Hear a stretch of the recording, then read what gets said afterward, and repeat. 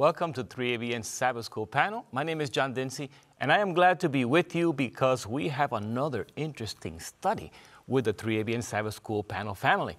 We are working our way through lesson Managing for the Master Till He Comes. This is lesson number 9, entitled Beware of Covetousness. I would like to introduce to you the panelists that are here, the 3ABN family, Sister Gio Morricone. Thank you, Brother Johnny. I have Monday and a cursed thing in the camp. Great. Pastor John Lomacan. Wow, mine is entitled The Heart of Judas. Excellent. Evangelist Ryan Day. All right, I have Wednesday's lesson, and we're going to be talking about Ananias and Sapphira. Wonderful. And Shelley Quinn. I have Thursdays. It is overcoming covetousness. And I used to always say that wrong. I used to say covetousness, but... Very good. Thank you so much. We'd like to begin with a prayer, and we're going to ask Pastor John Lomacan if he will do the favor for us. Sure, let's go to the Lord in prayer. Father in heaven, it's always a privilege when we walk through a door that has on the other side of it knowledge that is yours and divine.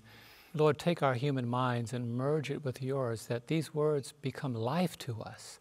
Not just words we've studied and lessons that we have communicated, but may they imbibe in our souls. May we digest them and may they change us as we seek to guide others, we pray in Jesus' name. Amen. Amen. Thank you so much. The lesson is entitled Beware of Covetousness. You know, when you think of this, you have to ask yourself, what does this mean? There's danger in this life-threatening danger. I would like to read for you the memory text taken from Luke chapter 12 and verse 15. Take heed and beware of covetousness, for one's life does not consist in the abundance of the things he possesses. Excellent choice for a memory text.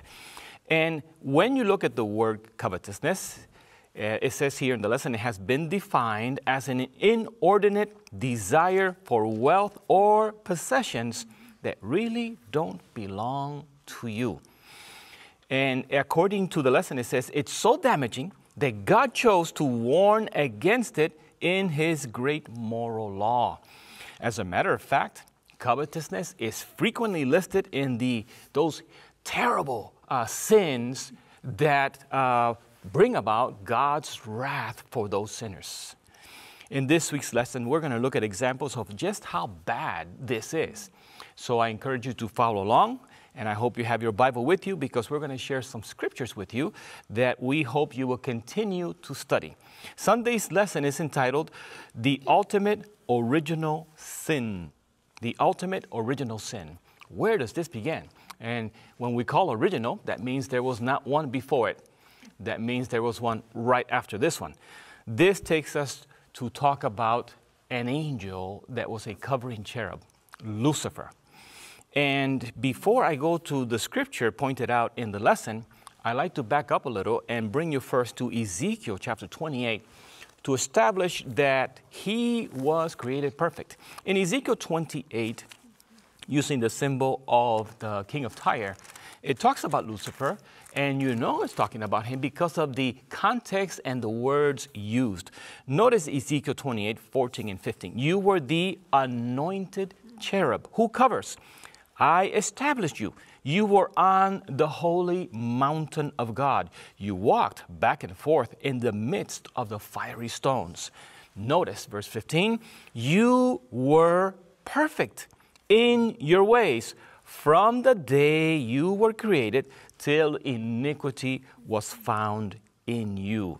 And we're going to talk about that iniquity in a moment.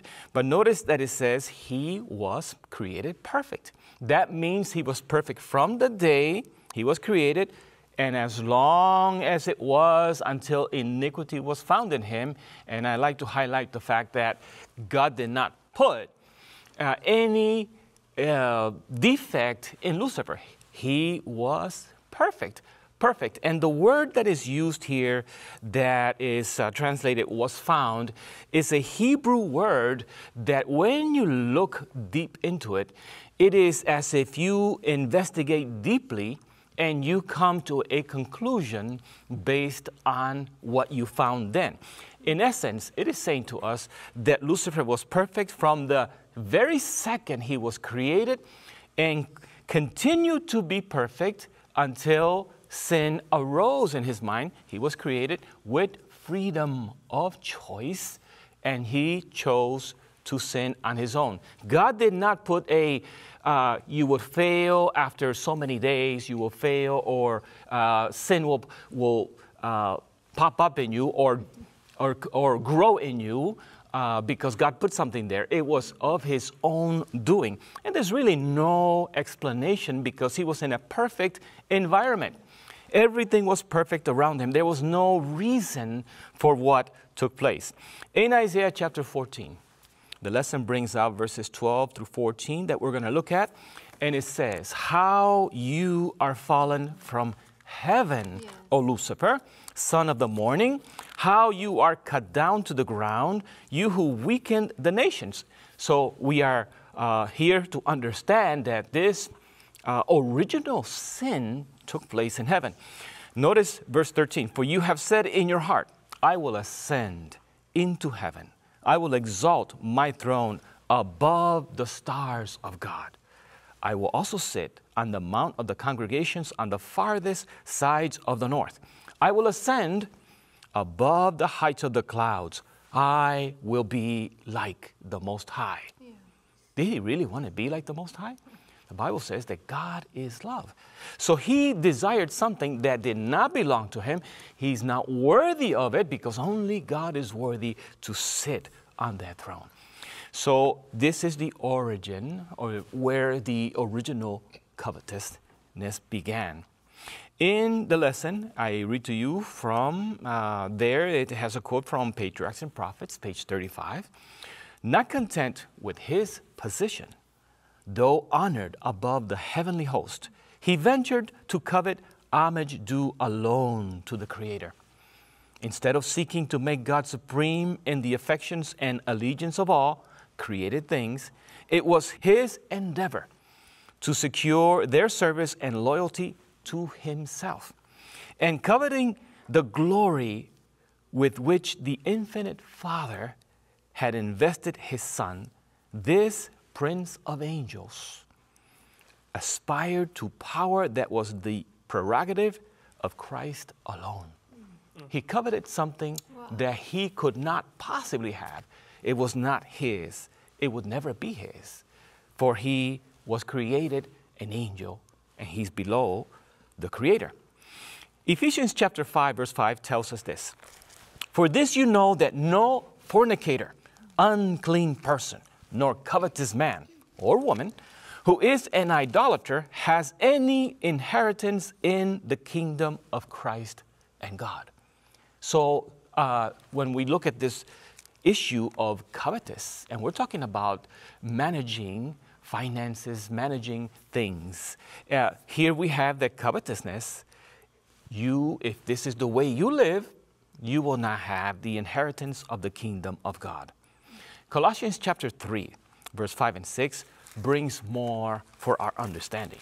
"Therefore put to death your members, which are on the earth, fornication, uncleanness, passion, evil desire, and covetousness, which is idolatry."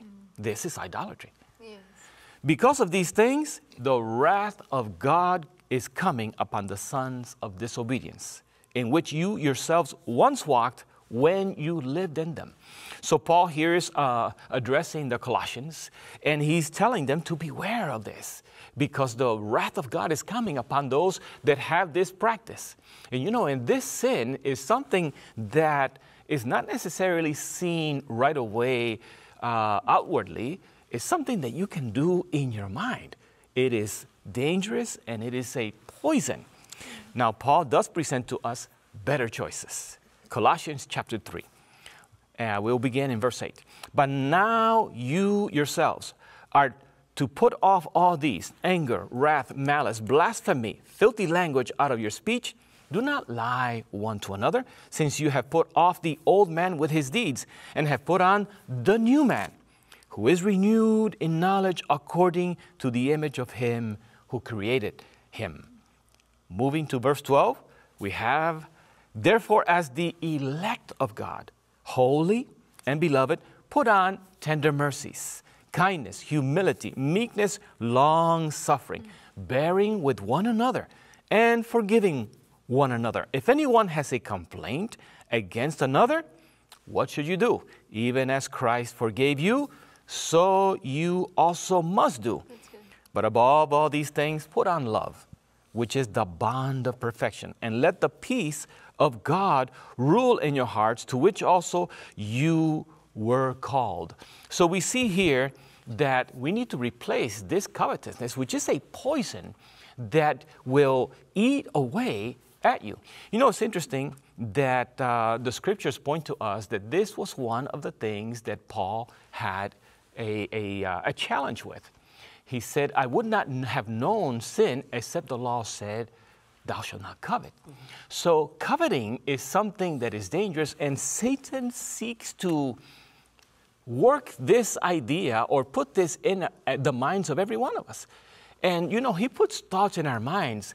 Don't you want what he has? Don't you want what she has? You know you can do better than what you're doing. Look at what they are driving. Look what they are wearing. And so this is a dangerous, dangerous thing.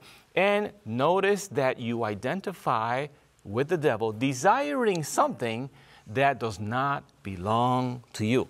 Now, we move to 1 Timothy chapter 6.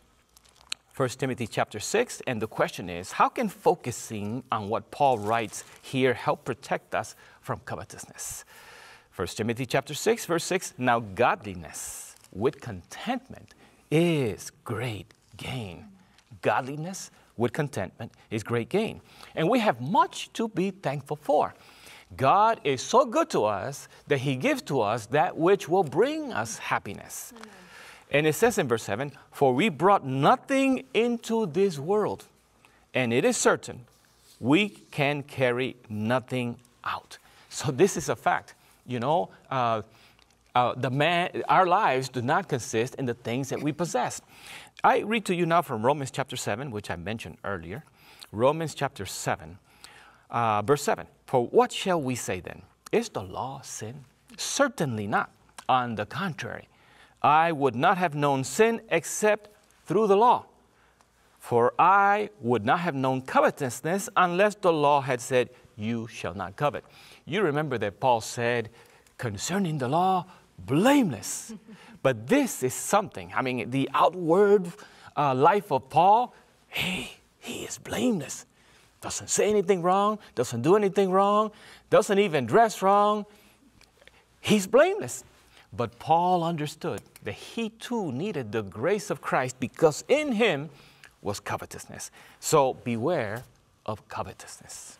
Thank you so much, Brother Johnny. What a great lesson, great foundation for this entire lesson on covetousness and that origin with Lucifer in heaven. I'm Jill Morricone. On Monday, we look at an accursed thing in the camp. I can hardly get that out. An accursed thing in the camp. We're looking, of course, at Achan's covetousness, and we're going to the book of Joshua. So turn there with me. We have 10 takeaways from Achan's sin there. Before we get to the battle at Ai, just a little backstory. Remember, they'd wandered, the children of Israel, 40 years in the wilderness. They crossed the Jordan River on dry ground by a miracle from God. The walls of Jericho had come tumbling down by a miracle from God. Now we pick up and go into the command. This is actually just before the walls of Jericho came down. God, through Joshua, had given a command to the people, and we'll read that because that's important to the story. We're in Joshua 6, verses 17 through 19. Joshua 6, 17 through 19. Now the city, this is talking about Jericho, shall be doomed by the Lord to destruction, it and all who are in it. Only Rahab the harlot shall live, she and all who are with her in the house, because she hid the messengers that we sent. And you, by all means, abstain from the accursed things. We're going to hear that word a lot. Lest you become accursed when you take of the accursed things. And make the camp of Israel a curse. 4 times that word is used there, and trouble it. But all the silver and gold and vessels of bronze and iron are consecrated to the Lord. They shall come into the treasury of the Lord. Clearly, it's delineated what they need to do. Everything is to be destroyed.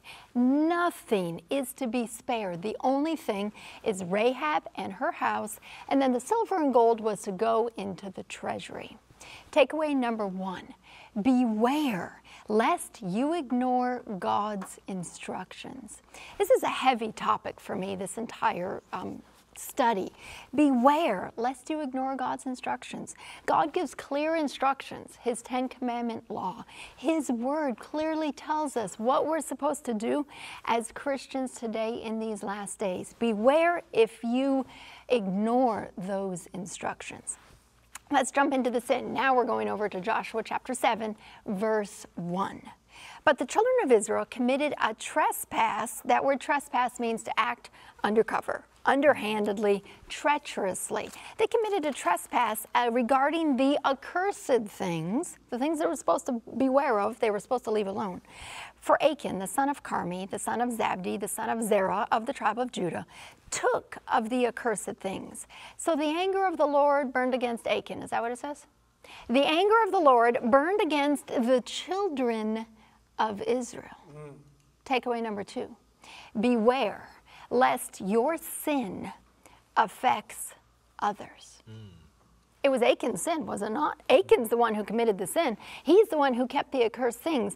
And yet the anger of God burned not just against Achan, but against the children of Israel. We think it only affects me, my sin. It doesn't bother anybody else. It's private, it's personal, it's not impacting anybody. No. Beware lest your sin affects someone else. Let's read verse 2, Joshua 7, verse 2. Now Joshua sent men from Jericho to Ai and spoke to them, saying, go up and spy out the country. So the men went up and spied out Ai. Verse 3, and they returned to Joshua, and what'd they say? Do not let all the people go up. We got this. Let only 2,000 or 3,000 men go into battle. Do not weary the people, for the people of Ai are few. Takeaway number 3, beware when you fail to consult God. It was very clear that Joshua had had an encounter with the pre-incarnate Christ before the walls of Jericho came tumbling down, right? He received instruction from God. He sought the Lord. How are we to overcome this city? In this case, it doesn't say Joshua went to the Lord. It doesn't say he asked for counsel from God on how to attack Ai. He sent some people to spy out the land. Beware when you fail to consult God. Let's read verse 4, Joshua 7, verse 4. So about 3,000 men went up from there, from the people, but they fled before the men of Ai. And the men of Ai struck down 36 men, for they chased them from before the gate as far as Shebarim, and struck them down on the descent. Therefore the hearts of the people melted and became like water. Takeaway number 4, beware of self-confidence in the battle. They took their 3,000 men, we got this, there's no issue, and what happened? They turned and fled, and 36 innocent men lost their lives. How many times have I, in my own experience, I know I've done this. I've got it, God. I got it. Self-confidence. I really don't need anything. Beware of self-confidence. Now let's go after this and what happened. Let's see what happens next. In verse 6, Joshua tore his clothes, fell on his face, fell on the earth, to the earth on his face before the ark of the Lord until evening. He and the elders of Israel, and they put dust on their heads. We see here repentance. Joshua and the elders of Israel, we see this repentance. Now maybe he didn't consult the Lord before going to attack Ai, but he's surely consulting the Lord now. And what does he pray? Verse 7, Joshua said, alas, Lord God, why have you brought this people over the Jordan at all? Why? Have you ever done that? You ever been involved in difficulty and it seems like the enemy overpowers you and you're in distress, and why, God? Why is this happening? Why? This is Joshua. God, why? Why are your people defeated? Why? Why did you do this? To destroy us? Oh, that we had been content and dwelt on the other side of the Jordan. Oh, Lord, what shall I say when Israel turns its back from its enemies? For the Canaanites and all the inhabitants of the land will hear it and surround us and cut off our name from the earth. What will you do for your great name? God, it's not just about me. It's not just about the 36 men. God, it's about your name. God, why? The next two words are very significant to me. Verse 10, the Lord said to Joshua, get up. Did I hear that correctly? He said, get up. So they're saying, why, God? Why this problem? Why? And he said, get up. Why do you lie on your face? Israel has sinned. Takeaway number 5. Beware of blaming God for your own sin. Beware. We say, God, why did my marriage fall apart? But I'm the one who had the affair. I'm the one who criticized. I'm the one who didn't respect my husband. God, why did I get sick? And why did I get lung cancer and I smoked cigarettes for 40 years? Why? Beware when you blame God for your own sin. What was the consequence? Verse 12, the children of Israel could not stand before their enemies, but turned their backs before their enemies because they've been doomed to destruction. Neither will I be with you anymore. God speaking, I will not be with you unless you destroy the accursed thing from among you. Takeaway number 6, beware lest sin separates you from God. God said, I won't be with you because of the sin in the camp. Beware lest sin separates you from God. Verse 13, God still speaking, get up, sanctify the people. Say, sanctify yourselves for tomorrow, because thus says the Lord God of Israel. There is an accursed thing in your midst. O Israel, you cannot stand before your enemies until you take the accursed thing away. Takeaway 7, beware lest sin keep you from victory. They could not stand before their enemies. They could not be victorious because there was sin in the camp. Verse 15, then it shall be that he who is taken with the accursed thing shall be burned with fire, he and all that he has, because he has transgressed the covenant of the Lord, and because he's done a disgraceful thing in Israel. Takeaway 8, beware of the consequences of sin. The lots were cast. They fell upon Achan. And then Achan comes forward and says in verse 21, I saw the spoils, and I coveted and took, and I hid them in my tent. Takeaway 9, beware of hidden sin, the sin that's not easily visible. Covetousness is a hidden sin. Finally, we see the judgment. Verse 24, Joshua and all Israel took Achan, the son of Zerah, his garment, the wedge of gold, his sons. Did you catch that? His daughters. His oxen, his donkeys, his sheep, his tent, all that he had, they brought him to the valley of Achor. They stoned him with stones and burned them with fire. Takeaway 10, beware lest you hold on to sin until it affects those in your family. Beware. This is a serious topic.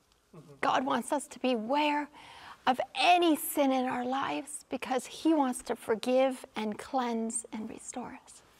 Amen. Amen. Praise the Lord. Thank you very much. Well, friends, we're going to take a short break and we will be back in just a moment.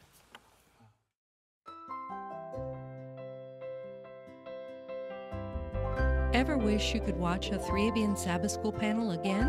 Or share it on Facebook, Instagram, or Twitter? Well, you can by visiting 3ABNSabbathSchoolPanel.com. A clean design makes it easy to find the program you're looking for. There are also links to the Adult Bible Study Guide so you can follow along. Sharing is easy. Just click share and choose your favorite social media. Share a link. Save a life for eternity. Welcome back. We are dealing with the lesson, Beware of Covetousness. What a blessing it has been so far. Thank you, Sister Jill, for that last powerful message. We continue this study with Pastor John Lomaking. Wow, the heart of Judas. What a topic. There's so many parallels, so many lessons from the life of Judas. One of those I'd like to reiterate, I think I'll mention it now and mention it again at the end. The unresolved sins will become the very incarceration of your eternity. The things that you refuse to resolve will be things that will spell your destiny. Judas's life, a life of How many of us would love to have the kind of life he had, to walk with Jesus physically, visibly, every day, to be by his side, to be in his presence, to see the miracles that transformed thousands, performed by the very master that he called. And yet, to end with a life record that goes on to perpetually tell us of what he forfeited eternally. It's one of the most tragic stories in the Bible. Thank you, Jill, for handling a topic that is so delicate, yet so necessary. How sometimes we blame God for the very things that we are responsible for. And this is another example of one who lost at the very end of his opportunities, forfeited the greatest gift that was given to him. Let's start in John chapter 12, and we're going to lay some foundation for the very heart of this man, the heart of Judas. You know, you'll discover along the way in your life, your heart shows you who you are. When you see who God shows you to be, do not ignore it. Another way to say it, if somebody shows you who they are, believe it. If someone reveals their character to you, believe it. By ignoring and denying what God shows you can spell your downfall. John chapter 12, a very delicate moment when Jesus is being anointed, someone named Judas appeared to be in the midst. John 12, verse 1 to 8. Then 6 days before the Passover, Jesus came to Bethany, where Lazarus, who had been dead, whom he had raised from the dead. Wow, Lazarus used to be dead, now he's at the dinner. He's at the dinner now. That's good. What a mark testament to the power in Christ. There they made him a supper, and Martha served, but Lazarus, one of those who sat at the table with Lazarus was one of those who sat at the table with him. You know, the presence of Lazarus, I need to say this, was a constant rebuke to the Jews that Jesus was not the Messiah. It was evidence of his messiahship, and every time they saw Lazarus, they could not deny that he is the resurrection and the life. Verse 3 says, Then Mary took a pound of very costly oil of spikenard, anointed the feet of Jesus, and wiped his feet with her hair. And the house was filled with the fragrance of the oil. Wow, when we are broken and spilled out for Christ, our lives become a fragrance of the presence of Christ. You know, we become a savor of life unto life. That's an example of what God wants for every one of us. I love Oswald Chambers. He talks about being broken bread and poured out wine, being broken and spilled out. I did the sermon called Poured Out. How when our lives are poured out for Christ, we take on value. Except a grain of wheat falls into the ground and dies, it abides alone. And those of us who are not poured out are living a secluded life, a life devoid of the blessings that God really intended for us to experience. But she didn't. And that spikenard, that fragrant oil, cost her about a year's wages. But look at verse 4. But one of his disciples, Judas Iscariot, Simon's son, who would betray him, said, Why was this fragrant oil not sold for 300 denarii and given to the poor? Verse 6. Then he said, not that he cared for the poor, but because he was a what? A thief, and had the money box, and he used to take what was put in it. But Jesus said, Let her alone. She has kept this for the day of my burial. For the poor you have with you always, but me you do not have always. You know, the writer of the lesson, Elder Reed, pointed out some very significant questions. What did Mary do that attracted so much attention during the feast? Now I want you to get this. What did Mary do that attracted so much attention to the feast?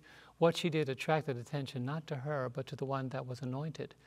When we do what God calls us to do, it will attract attention to the one that must be exalted, to the only anointed one. We are not called to attract attention to ourselves like Judas did, but we are called to be the Mary at the feet of Jesus, pouring out our best on the Master, attracting all the joys and all the sorrows and all the glad tidings to the one who can deliver us, the one who can bless us, the one who can take our lives from a downtrodden state to an exalted one only for his glory. But how did Judas react? This money could have been used for better reasons. Watch out when people make majors out of minors.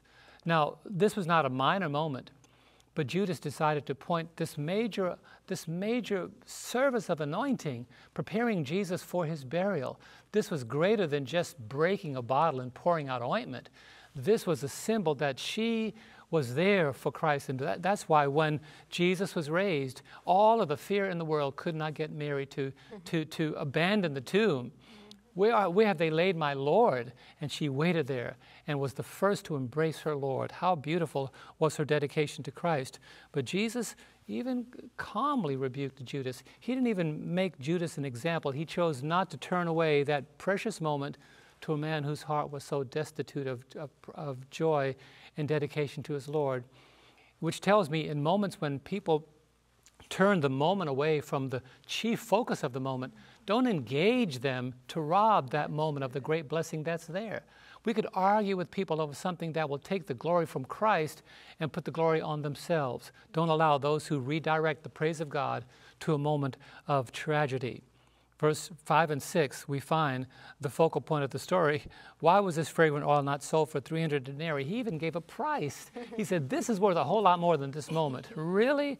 Is the oil worth more than the Lord? Absolutely not. The value was not in the cost of the oil, but in the limitless cost of the Savior. And he missed that. Right. How can you be with someone every day and miss their inestimable value? Wow, he missed that moment. The heart of Judas, Matthew chapter 26, verse 14 to 16. Then one of the 12, called Judas Iscariot, went to the chief priests and said, what are you willing to give me if I deliver you to him? And they counted out to him 30 pieces of silver. So from that time he sought opportunity to betray him. That was really the motive behind this moment. I have to find a way to betray him.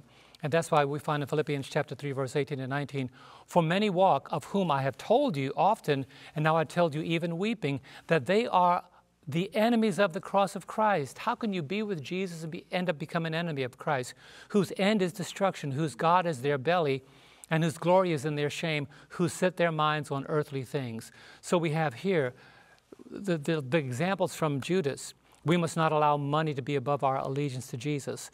1 Timothy 3, verse 8, not greedy for filthy lucre, or as the New King James says, not greedy for money. There are some people that are close to Christ, even claim to be ministers of Christ, but the focus is money. They use God for financial gain. Thus, the many ministries that we find on television. And I want to say this, praise God, that is not the focus of 3ABN. We don't use this ministry for financial gain. We use it for the proliferation of the everlasting gospel. And everything you give is handled humbly. I know Greg and Jill, I understand our financier, I know Jason Bergman, and I know the motive behind those who work here. We want to get the gospel of Christ out to the world. We do not beg for money for personal gain. Praise God for that. But we have some takeaways, and I need to get to that before my time expires. But let me just point out a couple of things. This is the generation motivated by financial gain. 2 Timothy 3, verse 2, for men will be lovers of themselves, lovers of money. And that's the generation we live in. And I hate to say this, but even many people that open churches and open ministries have the same motive. They use Jesus Christ for financial gain. The many mansions, the many houses, the many jets, the many cars, the many Rolls Royces, the lavish lifestyles, but they claim to be connected to Christ. What are the tragic lessons from Judas? Let me bring those to the forefront, and I'll leave the rest for the latter part of the program. The tragedy of Judas is this: having so much, he settled for so little. The tragedy of Judas is this: being so close, his life ended so far. The tragedy of Judas is this: he pursued that which cost him everything and ignored that which cost him nothing. The tragedy of Judas is those that betray others really betray themselves. The tragedy of Judas is this: he conspired to arrest the innocent one, but became incarcerated by his guilt. The heart of Judas: don't use Jesus for your own personal gain. Don't claim to be so close to the Messiah and yet miss that which he offers. Amen. Abandon the heart of Judas and embrace the heart of Jesus. Amen. Amen. Thank you guys so much for that. Appreciate it, Pastor. Man, what you were just sharing, just what came into my mind is we live in an era, live in a time in which many are prostituting the gospel. And it's just it's a sad thing indeed. I have Wednesday's lesson entitled Ananias and Sapphira. My name is Ryan Day, And it is a blessing to be able to share this truth. You know, it's a story that we don't really focus on very often. We don't have many people that, you know, account or give account to this story many times because it doesn't have a very pleasant ending. But there are certainly some lessons that we can learn from this. And, you know, the lesson brings out that it was an exacting time. At this particular time in history, talking about the 1st century AD, right after Christ obviously had died, the church was booming. It was growing greatly, especially from Pentecost and onward. I mean, there were tons of people coming into the church and their lives were being changed by the gospel of Jesus Christ. In fact, Acts chapter 4, verses 31 and 32 reminds us, it says, and when they had prayed, the place was shaken from where they were assembled together, and they were all filled with the Holy Ghost, and they spake the word of God with boldness. And the multitude of them that believed were of one heart and of one soul. Neither said any of them that aught of these things which he possessed was his own, but they had all things in common. So in this case, you know, there was a sense of unity. There was a sense of substantial growth. The Spirit of the Lord was moving mightily during this time. And of course, it got the attention of a couple by the name of Ananias and Sapphira. And the lesson brings out that what a privilege Ananias and Sapphira, two people, had being part of this early church, seeing it grow and seeing the manifestation of the Holy Spirit in such a marked manner.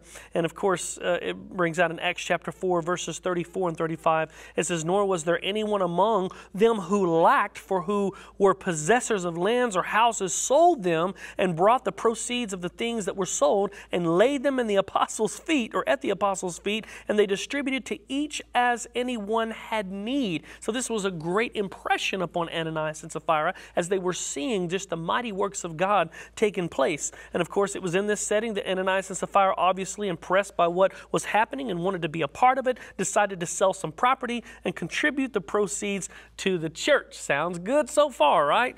Well, let's read the story. Let's go to Acts chapter 5 and let's read verses 1 through 11 because the Bible gives us some clear insight on what actually happened.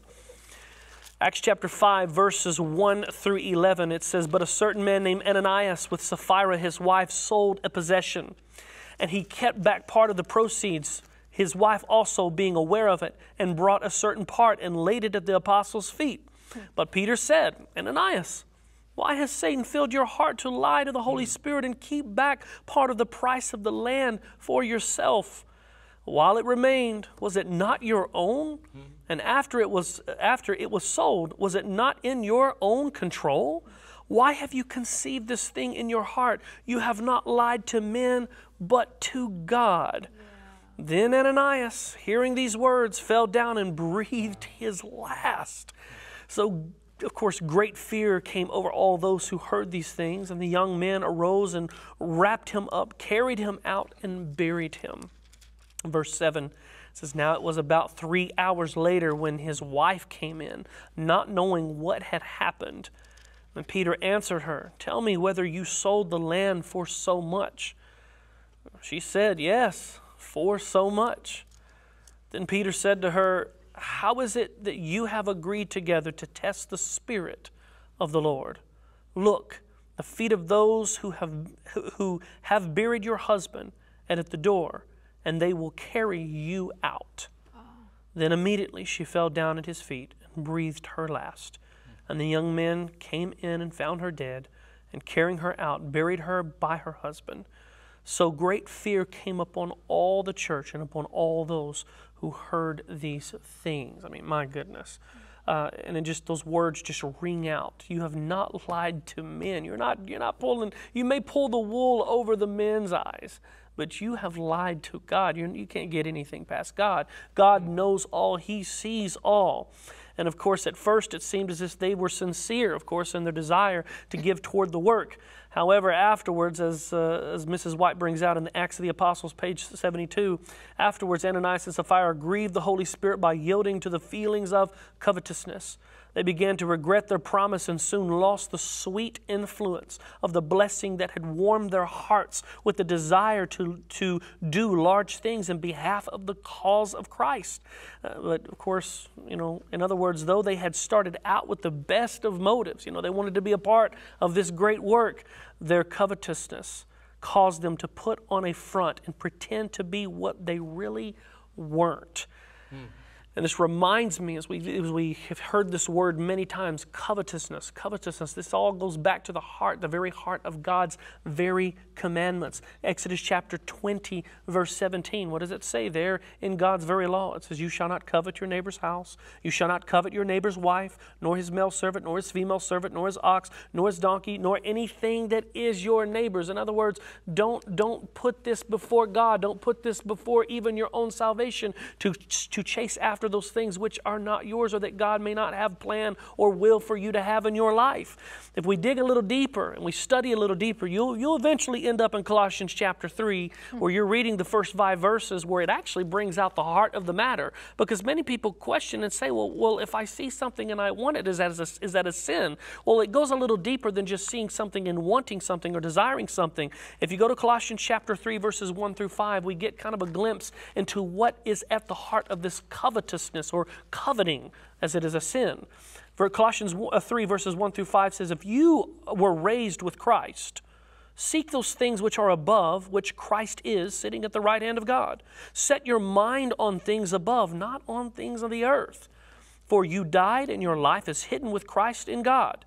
And verse 4, when Christ, who is our life, appears, then you also will appear with him in glory. And then verse 5, here it is. Therefore put to death your members which are on the earth. And what are those things we are to put to death? Fornication, uncleanness, passion, evil desire. And here it is, covetousness. But then it says, which is idolatry. Did you catch that? What is at the heart of this covetousness? What is at the heart of the sin of coveting? It's idolatry. Yeah. It's putting others or anything above God and not putting God first in your life. Of course, Pastor Denzi read the Ephesians chapter 5, verse 5, which repeats this. It says, for this you know that no fornicator, unclean person, or covetous man, and then it says, who is an idolater, has any inheritance in the kingdom of Christ and of God. You know, it doesn't take a rocket scientist. All you have to do is be able to study and read a little bit, go back and just survey the story of the Old Testament, and you will see that it was the sin of idolatry that led to much calamity and much destruction and the end of many. For instance, it was idolatry that led Lot's wife to turn into a pillar of salt. She made her life in Sodom and the things and her possessions and everything she had made there, it was an idol to her. She coveted that, and she couldn't let it go in her heart. It was idolatry that led 3,000 people of the camp of Israel to be slain in Exodus chapter 32. They worshiped the golden calf. Moses said, either you're going to worship the Lord or you're not. You're going to be on the Lord's side or you're not. There were 3,000 of them that went against it, and they lost their life that day because they'd rather have the calf than have God.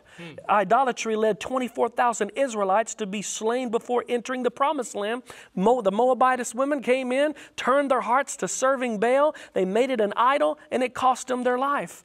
It was idolatry that led to Solomon's demise and a permanent division of Israel. It was idolatry that led to a 3.5-year drought in Israel during the days of Ahab. It was idolatry that led to the scattering of the 10 tribes of the north and the end of the northern kingdom of Israel. It was idolatry that led to Israel evicting God from his own sanctuary. And it was idolatry ultimately that led to the complete destruction of Israel and, of course, to 70 years of Babylonian captivity, of course, the mecca of idolatry, which, of course, is Babylon.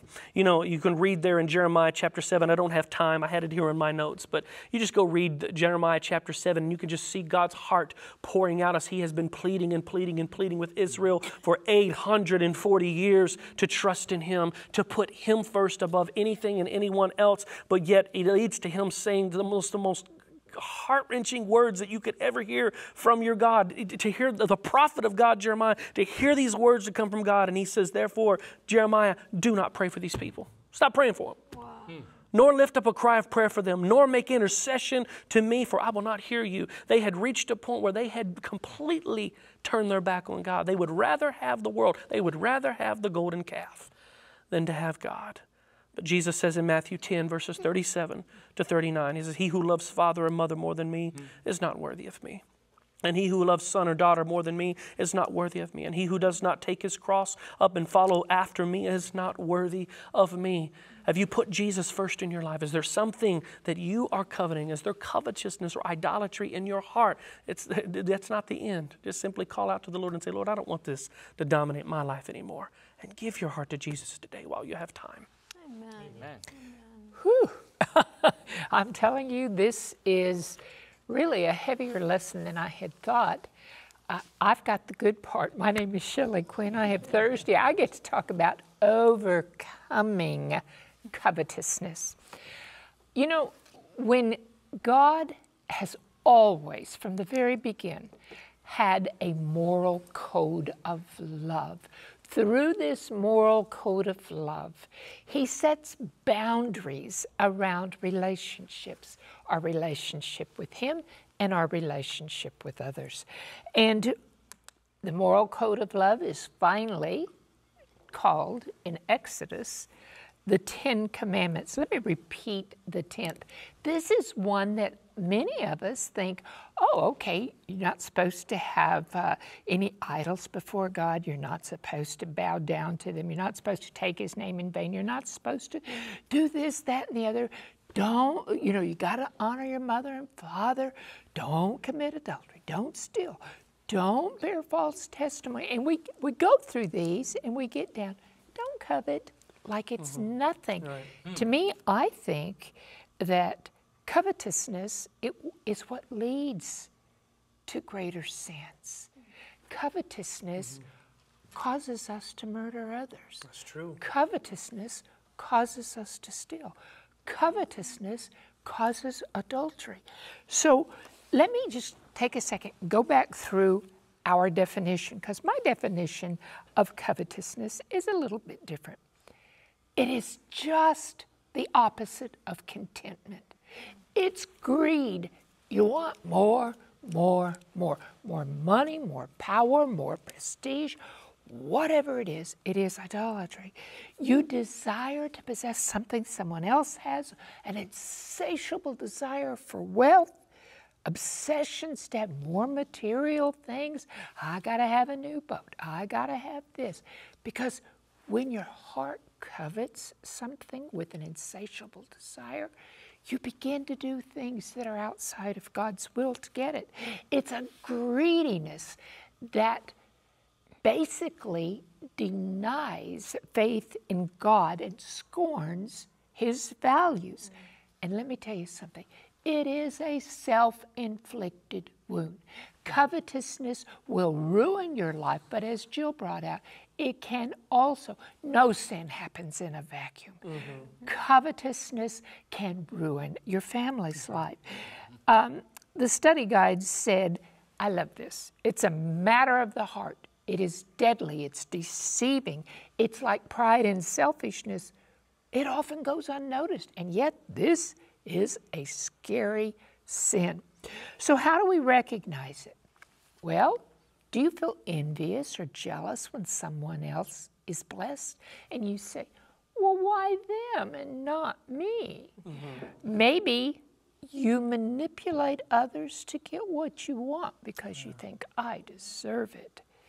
It's a general, if you have a general lack of contentment that leads to bitterness, that's covetousness. A sense of underachievement, competing for status with others is covetousness. Spending money you don't have at those Black Friday sales, that's covetousness. Jesus warned in Luke 12:15, take heed and beware of covetousness, for one's life does not consist of the abundance that he possesses. And then I believe we've already read, but I'll repeat, Ephesians 5:5-7. For this you know, no fornicator, unclean person, covetous man, idolater, the covetous man who is an idolater, has any inheritance in the kingdom of Christ and God. Covetousness can keep you out of the kingdom. That's right. Let no one deceive you with empty words, Paul goes on to say. For because of these things, the wrath of God comes upon the sons of disobedience. covetousness is disobeying God. Therefore, he says, do not be partakers with him. How do we overcome? Quickly, I want to give you 7 steps to overcome covetousness. Number 1, recognize this is a projection of Satan's spirit coming over you. Just as Pastor Johnny Dinsey, we saw Satan coveted God, the worship that God was receiving. He coveted that position of control. And you know what? He's going to do anything he can to divert your focus and destroy your peace and lead you to covet so that he can lead you into greater sin. So what the second step is repent. You know, ask God, oh Lord, show me my heart. Show me what's going on in my heart. And when he does, ask him for forgiveness. 1 John 1:9 says that if we confess our sins, he's faithful and just to forgive us of all of our sin and cleanse us of all unrighteousness, and pray for the gift of repentance. Say, Lord, grant me repentance. Step 3, renew your focus on walking in covenant relationship with the Lord. You know what? If you're focused on the Lord and his righteousness and a relationship of love with him, you're going to be like Joshua. Joshua 24:15. He says, hey, choose you this day whom you will serve. As for me and my house, we're going to serve the Lord. And when you're focused on that, you're not going to be focused on all of this temporal stuff. Number 4, reach out to God in daily prayer, asking him to deliver you from evil. God will never lead you into temptation. As a matter of fact, 1 Corinthians 10:13 says, no temptation has overcome you except is common to man. But God is faithful, who will not allow you to be tempted beyond what you are able, but with the temptation, he'll make the way of escape that you may be able to bear it. You know, I really think a good dose in our prayer, a good dose of thanksgiving and praise will help you overcome covetousness. I think 80 to 90% of my prayer is thanksgiving and praise, and it cultivates in us a spirit of contentment. Number 5, regularly, I said it, regularly. Study your Bible. Psalm 119:11. He says, your word I've hidden in my heart that I might not sin against you. Sometimes we're sinning in ignorance. Doesn't mean it's not sin, but we're ignorant of our sin because we don't know the word. And really, we don't have much excuse when the word is so available to us. 1 John 2:15 says, do not love the things of this world. So as you study the Bible and you see that and you're going, oh Lord, I am in love with the things of this world. So it helps to course correct you. And number 6, remedy the spirit of covetousness by returning tithes and offerings. I'll tell you what, when you do that, it does help you get rid of covetousness. Celebrate the good fortune of others. I remember, I guess I shouldn't say, I remember someone I know who was very blessed by the Lord. They told us the story, and J.D. and I were just celebrating and thinking, oh, Lord, how wonderful. And then there were other people who were going, well, why should they get that? Just because blah, blah, blah, blah, blah. And it's like, what? We need to celebrate other people's when they are blessed. And number 7, remember you are a child of God. He wants to bless you. He wants to give you an abundance of everything. But he does. He gives us abundantly so that we will be equipped for every good work, right? And remember, it's his perfect timing. He has an inheritance laid up for you in heaven. We all have a desire for physical things. It's not wrong, but it's a threat to us if we become fixated with it. Colossians 4:14, real quickly. Demas was one of Paul's closest companions and a disciple of Christ. But in 2 Timothy 4:10, Paul says, Demas, in love with this present world, has deserted me and gone to Thessalonica. The love of the world overtook Demas. The love of the world can displace our love for God. So if you recognize yourself at all in this, repent and ask God to cleanse you. Amen. Amen. Thank you so much, Sister Shelley. What a blessing it has been to hear each and every one of you. I'd like to give each one of you a moment to give a final thought.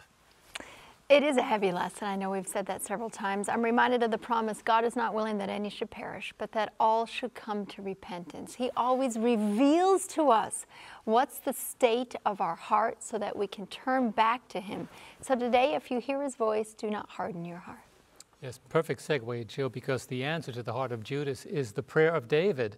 Psalm 51, verse 10, create in me a clean heart, O God, and renew a right spirit within me. Because God can create the world, He can recreate your heart. Submit it to Him. Amen. Covetousness does not have to be the end all. 2 Chronicles 7, verse 14. If my people who are called by my name will humble themselves and pray and seek my face and turn from their wicked ways, then I will hear them from heaven and I will forgive their sin and heal their land. With God's help, we can overcome any tendency towards selfishness and covetousness and wanting more. So pray and ask God to lead you in the way everlasting, where there's fullness and joy. And remember the consequences of covetousness. You can't enter the kingdom of heaven, so make God the supreme object of your desire. Thank you so much. Lesson number 10 is entitled Giving Back. That's what we will be covering next time. In view of what we have discussed, I think it is good for us to go to the Lord in prayer, and I invite you to join us. Our loving Heavenly Father, we are grateful because your Holy Scriptures help us understand that this is a poison that needs to get out. Help us, Lord, to allow Jesus to come in, that this poison will get out.